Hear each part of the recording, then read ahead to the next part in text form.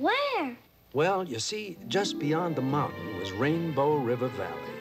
And there, by a bend in the magical stream, was the home of a jolly family of little people. Elves, you might call them. Kringle was their name. The door was answered by an elf named Dingle. Dingle Kringle, to be precise. Yes? Who's there? There's who? Ooh! Wiggle my ears and tickle my toes. Methinks I see a baby's nose.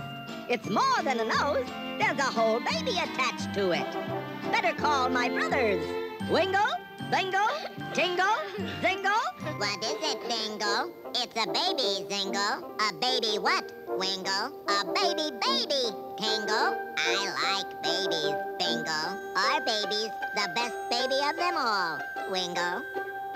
They brought the little fella to the elf queen, Tanta Kringle. A baby! What a splendid idea. He shall live with us and sleep with us and drink warm cocoa with us. What will we call him, Tanta Kringle?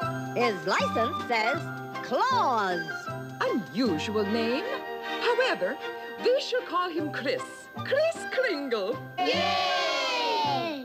Well, those little Kringles took that baby to their hearts.